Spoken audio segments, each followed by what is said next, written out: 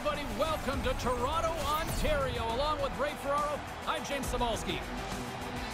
The Leafs looked at this portion of the schedule at the beginning of the year and thought this would be favorable. It hasn't been that case, though. No, they jumped and landed with the thought. They haven't played very well on this homestand. They got one more game to try and get some points. Une interception astucieuse de Brandstrom.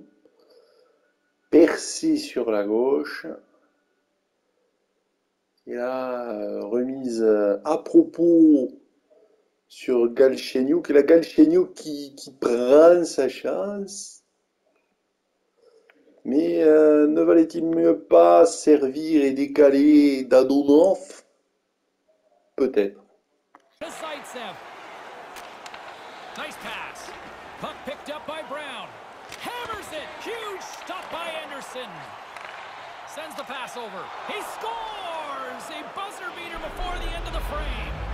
Well, this would be a great piece of video for the coaches to show in the intermission. Il est bien beau ce but, il est bien beau. And score so late in this period. I like the skill here, James, to make the pass and then to receive it, shoot it all in one. He took a pretty good jolt there, James, and Away! He's calling a penalty shot! as the defender's chasing him here, he gets his stick tied up in the shooter's feet, trips him up, and it costs a penalty shot. Catching a breather here as the official blows the play dead. Did he lose sight of the puck? I guess he did. Maybe he's the guy that needs the rest. Those are the saves that are gifts from the goaltender. I think it's harder for the goalie in the shootout than it would be on a breakaway. The shooter has so much more time.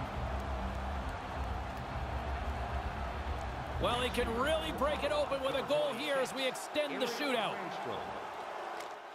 And that's stopped by the goaltender using his head this time.